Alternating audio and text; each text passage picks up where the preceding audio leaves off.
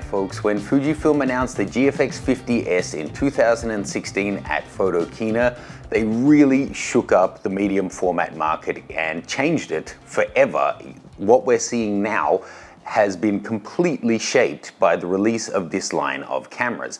I was fortunate to be in the press conference in 2016 to get hands-on with this the very same day, and I've had the good fortune to shoot with all of the GFX cameras extensively on my travels around the world. In this video, I want to run you through all of the different models in the system, give you my thoughts on them, explain the pluses and minuses of each one, and help you decide what might be best for your style of shooting. All of these are readily available either new or on the used market. I've been on and checked, and all of the big players have all of the models available in really great condition and for the most part at great prices. So we're going to run through them, break them down piece by piece and see what's going to work best for your needs. If you're in the GFX system or you're considering getting one, go ahead and check out my brand new Fujifilm GFX setup guide. It takes you through every camera in the system. It's a living document that as new cameras are released will be added to it free of charge. Takes you through all of the physical controls on the camera, a complete initial setup guide on what you want to customize right from the outset, and a complete menu deep dive that takes you through every single menu in these highly customizable cameras. So first of all, let's look at the two original cameras. So first off, we had the GFX 50S come out. Interesting styling. It does have a bit of a big caboose on it, but comparing it to what was on the market at the time, you were looking at modular cameras, and then we had the Pentax 645Z. This is using the same 50 megapixel sensor. In fact, all of the 50s in this range are using the same 50 megapixel sensor. But you can see there's a significant difference in size and styling of these two guys in terms of their overall layout. The R is intended to look like a rangefinder camera. That's what the R stands for, even though it is using a traditional mirrorless style EVF system. It's in the form factor of a rangefinder style camera. So let's compare these two first.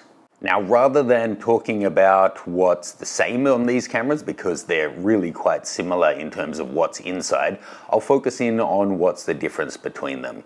One thing though I would point out, both of them, and indeed all of the GFX cameras, have a screen that will let you tilt up 90 degrees. So if you want to use the cameras in a waist viewfinder style, looking down at your image, you can do that. In terms of what the S has to offer over the R, it has a headphone port. Both or all of the 50 megapixel cameras give you options of 1080 video, no 4K in these ones. So having the headphone port is definitely a plus.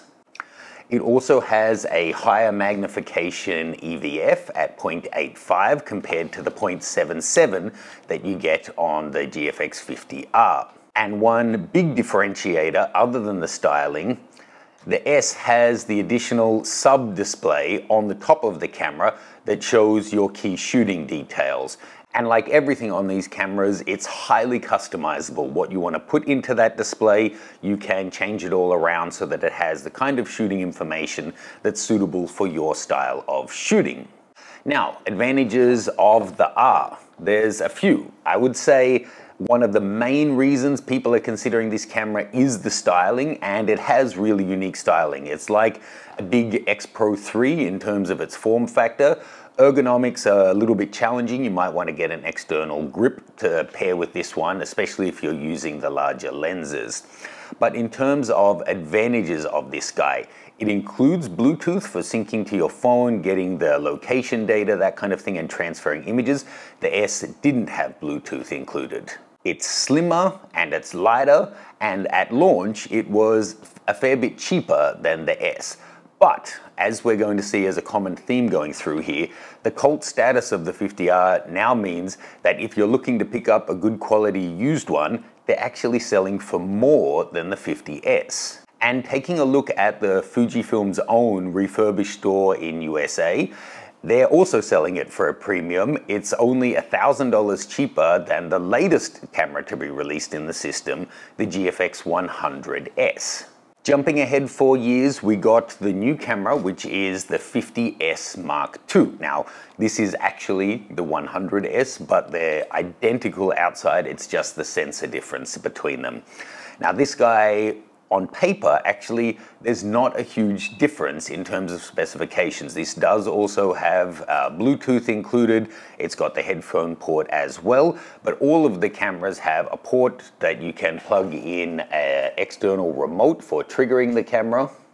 And the big difference, though, is ergonomics. You'll note the original had a detachable EVF. The new guy does not have that. It's a fixed EVF. But overall, the ergonomics are much better. It's much slimmer, and it's using the new battery, so you're going to get significantly better battery life out of it. You'll note, though, that the top sub-display is quite different. The new one has a lot more shooting information there than the original generation. Which one of these would you choose? With the newer ergonomics and the newer styling, I would probably go for the 50S Mark II. The old one's just a bit too chunky, and with the single old battery doesn't have as good battery life, but used, if you're just looking at price, the original 50S is fantastic value. If you want styling, then the 50R is either going to be your first pick or you're not interested in it at all. That's a very personal thing. But I have to say the pricing on the new guy is pretty fantastic, and actually you can get these new at the moment at B&H Photo for $3,200, whereas the refurbished 50R, which is several years older, is selling for $3,700. So, you know, you have to factor in your budget. Next up, stepping up to the 100 megapixel cameras. So, the flagship GFX 100 came out 2 years after the original one, and I have to say it sent ripples through the industry as much or maybe even more than the original camera did. There were other 100 megapixel cameras on the market, but you're talking about things like Phase 1 and Hasselblad with the larger medium format sensor, and those you're looking at, you know, $30,000, $40,000 plus for the system. This came in at $10,000, and really rare for a medium format camera. It's got in-body image stabilization as well as 4K video. Now, I know a lot of people aren't interested in video on a medium format camera, but there are people who want to have an all-in-one system, so they don't need to be taking a video camera and a stills camera, or they're just going to grab the occasional video clip. So having it incorporated in the highest quality is a big plus. It also, you can see, it's a significantly bigger camera than the successor, the GFX 100S, or any of the previous ones. It has a permanently attached integrated grip. You can't take that grip off. It's also got a second sub-display that shows you more shooting information. So the second sub-display, the main display, and the top display are all customizable, and you can have virtually every different variable that you could be considering when you're shooting there for you to see straight away. One thing to note, the new price on this camera hasn't dropped at all. It's still listed at $10,000 US plus tax. A couple of years after that, we got the GFX 100S. It's sharing, as I said, all of the same body and styling as the 50S Mark II, but it's sharing the sensor, stabilization, and other features of the GFX 100 in the smaller form factor. It's also using the new battery type, which gives you significantly more shooting. So whilst the GFX 100 has dual batteries in the grip, it uses two of the smaller, older batteries, smaller in terms of capacity, they're still huge. So you're not going to get double the battery life out of the original just because it has two battery slots. In terms of specifications, the biggest defining factor between these two, other than the ergonomics and the integrated grip, is the EVF is significantly higher resolution on this, and it's that much less portable. I personally think that ergonomics-wise, I would go for this one, forgetting any other issues. But when it comes to price, we see the same thing coming again. New, this is $6,000 and this is $10,000, both still available for sale. I'll put links to all of the deals and stuff I'm mentioning below. But on the used market, actually this guy is selling for more than the flagship. Quite surprising actually, considering they're the same sensor and a lot of the used cameras have a similar amount of wear and tear on them.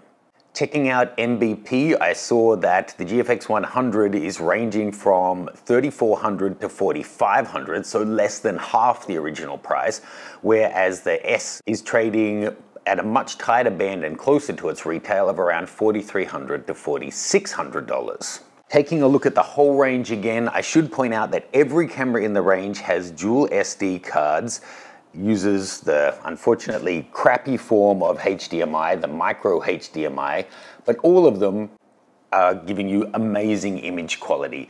It's true that the 50 megapixel sensor in all of these models is really getting quite old. It does date back to the Pentax 645, but it still produces just luscious tones. So that's the main spec differentiators between them. I think it's really going to come down to what's your budget and do you want 50 or 100 megapixel. If I were looking at 100 megapixel, no doubt I would go for the 100S over the original, the GFX 100. Much more suits my personal style of shooting. And in terms of 50 megapixel, seeing I have mirrorless cameras in that ballpark of resolution and beyond now, I probably wouldn't be buying one for that aspect anymore. So I would probably go for the 50R because I just love the look of it. Having said that, if I had to choose one out of the whole range, I would go for the GFX 100S. Let me know if you have any questions. What would be your pick and what is it that you're actually shooting? Check out my new Fuji guide below, and I'll see you guys soon.